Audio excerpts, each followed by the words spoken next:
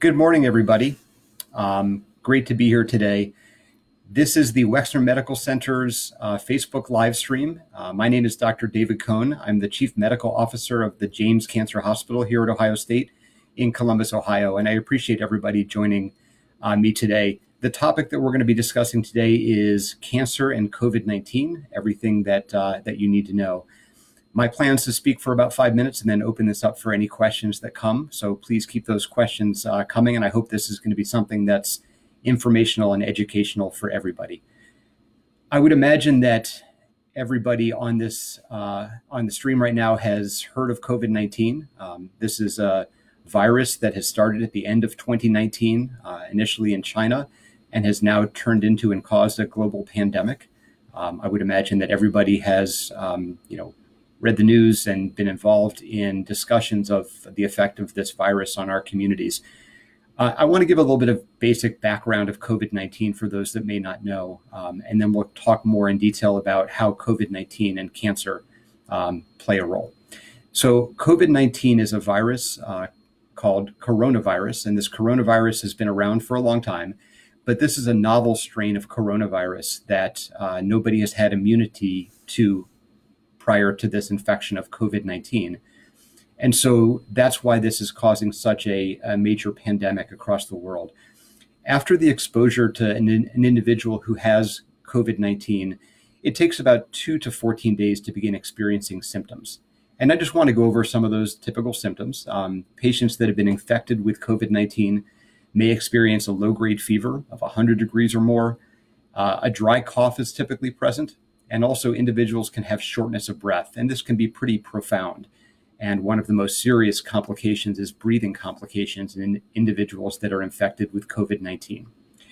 What's really fascinating is that many patients that have COVID-19 infection actually have no symptoms at all. And these are the so-called asymptomatic carriers of the infection. And it's that group of patients or individuals that can actually infect others without even knowing that they carry the risk of doing so. But if you look across the country, it seems that about 1 in 4 individuals who are infected with COVID-19 require some level of hospitalization. There's about 7% of individuals who have COVID infection that require some level of care that includes the intensive care unit because they become critically ill. And it seems that the death rate is estimated anywhere between less than 1% to up to 3%. And these numbers are quite variable because we actually don't know how many people have COVID-19 across the country because we're not testing people routinely at this point in time. So we don't know what that denominator is. We only know those individuals who get tested who then end up dying. And so if we were testing everybody, it's anticipated that the death rate may be on the lower side. Just important facts to remember. So let's talk briefly about cancer. What we know about cancer is that cancer is a disease that affects the immune system. And so cancer seems to be what we call immunosuppressive, which means that it kind of cools off the immune system a little bit. And so it causes people to be more susceptible to certain infections, including viral infections like COVID-19. And we'll talk about that in a quick second. And I think the other important thing to note is that cancer treatment in and of itself also decreases the immune system's capacity to fight off infection. So chemotherapy and radiation therapy, as well as the cancer itself, are also suppressants of the immune system. And the reason why that's important is that the immune system is really important to fight off viruses. And so when we have a patient who has cancer and somebody who has cancer treatment like chemotherapy or radiation, their immune system is decreased to the point where they're not able to fight off viruses quite as effectively as individuals who don't have cancer or who don't have cancer treatment. And that's why this intersection between COVID-19 and cancer patients is so critically important to understand, because our patients who have cancer are at increased susceptibility to develop COVID-19 infection. And likewise, individuals who develop COVID-19 infection also are at higher risk for having major complications like the intensive care unit evaluations and even death from COVID-19 itself. And so the message that I want to bring today is just to make sure that we understand that individuals with cancer are at a higher risk for developing COVID-19 and at a higher risk for complications from COVID-19. And that leads to the ultimate necessity of making sure that we're doing everything that we can to minimize the chance of infection. And so we'll talk at the end just about the importance of making sure that we're in a position to try to fight off the spread of COVID-19. Let's talk first about cancer treatment. So I want to mention that individuals who are currently undergoing cancer treatment right now in this era of COVID, it's just critically important to begin having a conversation with your oncologist. So in general, cancer treatments that are ongoing prior to COVID-19 are continuing after COVID-19. And so there's a lot of conversations about elective surgeries being canceled across the country, as has been recommended by the U.S. Surgeon General. These things are true, but very often cancer treatments are not elective. So cancer surgeries generally are not elective, so these are not being canceled. And likewise, chemotherapy treatments that are necessary to improve a patient's survival or to improve their quality of life or maintain their good quality of life are continuing to be ongoing. Radiation therapy for patients that are ongoing also will continue to happen at this point in time. And so that's a really important thing to note, is that while there's all this discussion about how critical things are at hospitals, that may be true in certain settings, but it's really important to note that necessary cancer treatments are ongoing. Have a conversation with your oncologist or your primary care provider. Make sure that you understand what this means for you at your individual clinic or your individual hospital, so that your doctors and your care providers can give you that information that's relative to yourself. There are some things that are different, and I think that we've recognized that there's a whole lot of emphasis today now on trying to figure out which type of visits we can do virtually, which means by telephone or via video conference. So a lot of the face-to-face interactions that we would have with our cancer patients, if they're not absolutely necessary to be done face-to-face, at this point in time, we tend to be doing these now by video or by telephone. And the reason for this is that I kind of think about it that the goal of a cancer patient, or the goal of anybody, is to try to maximally control your environment. So this gets back to what can we do individually to protect our communities from the spread of coronavirus, or getting ourselves in a position to not be infected with COVID-19. And so what I'd say is that everything that's been discussed from the Centers for Disease Control and Prevention, the CDC, about the importance of hand washing, meaning you need to wash your hands whenever you can, whenever you touch something. That's really key. Use hand sanitizer when you don't have soap and water around you. Social distancing or physical distancing is really important as well, making sure that you keep that barrier of 6 to 10 feet around yourself to minimize the chance that you're going to have somebody who might have COVID-19 infection infect you. These are all things that we can do to control our environment.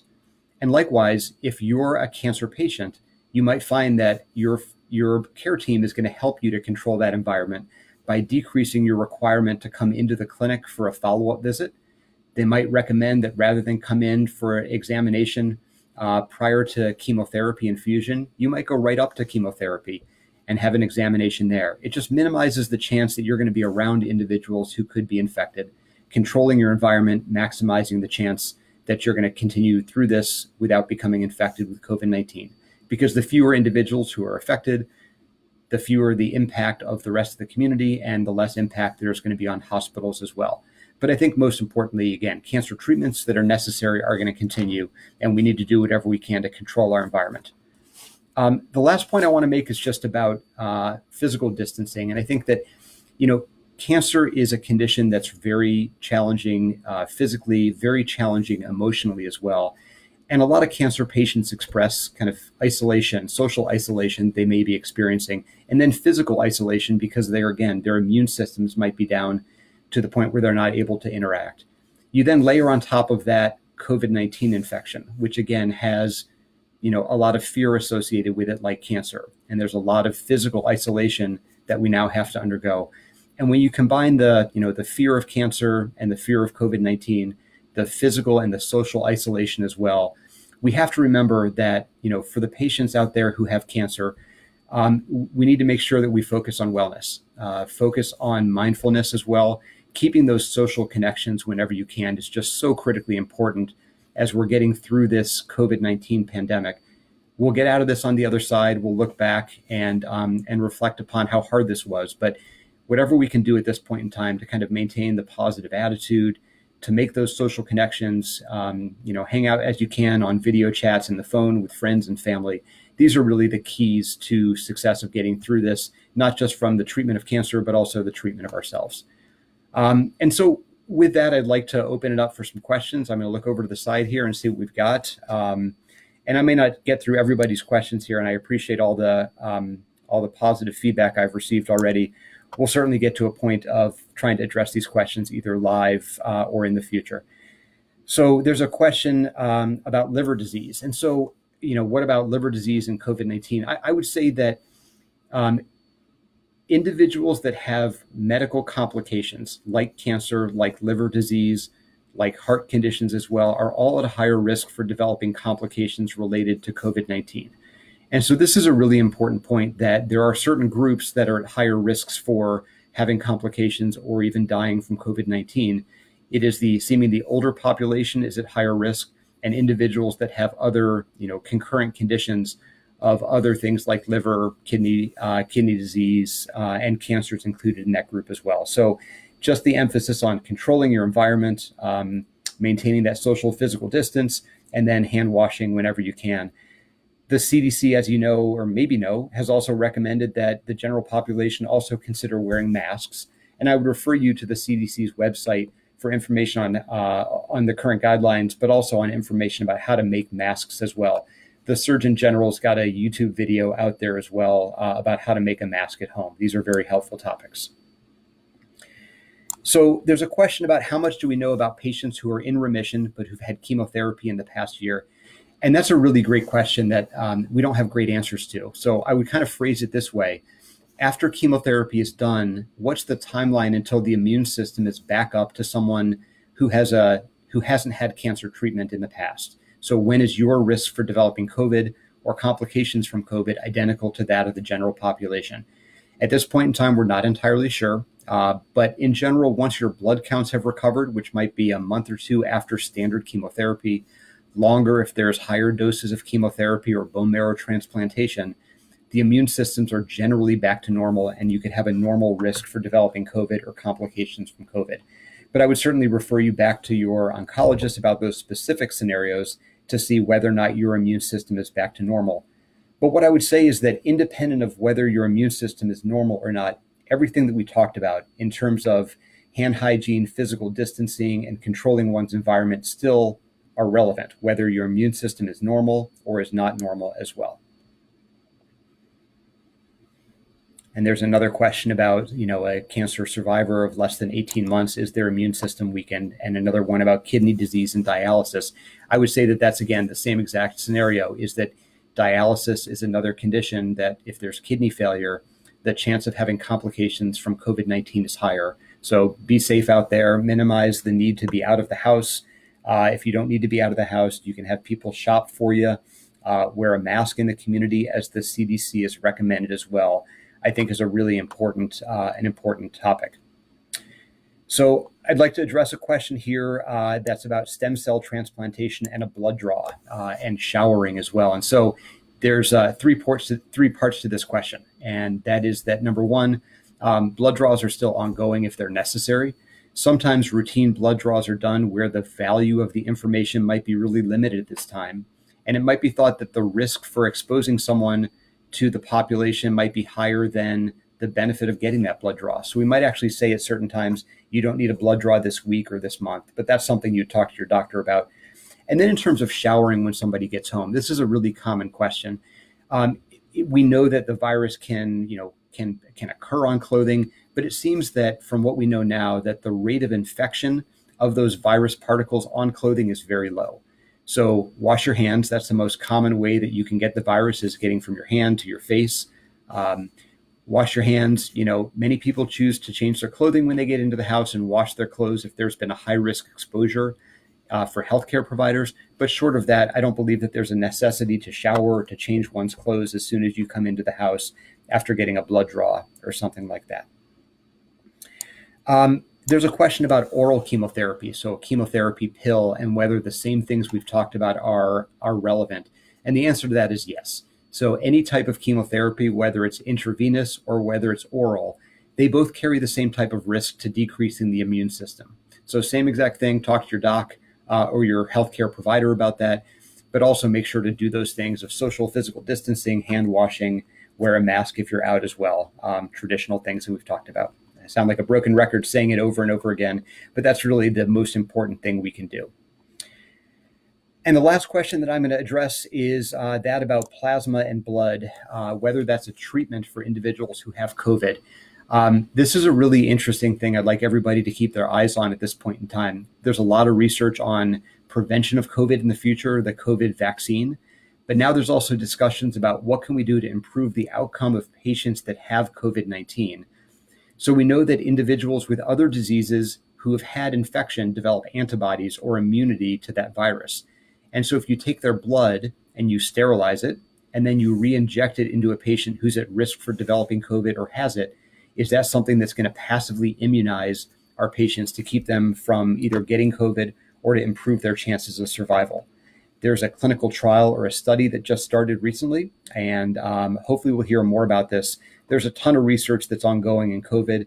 I think that the scientific community is rallying to try to get around this as quickly as we can. And it's a very important component that will hopefully improve the outcome of our patients in the near future. So with that, I'm going to close this session. I appreciate everybody's watching. I apologize I couldn't get to all the questions. The hope is we'll do this again. Be well, be safe out there, wash your hands, physical distance from others, and be well. Thank you for watching.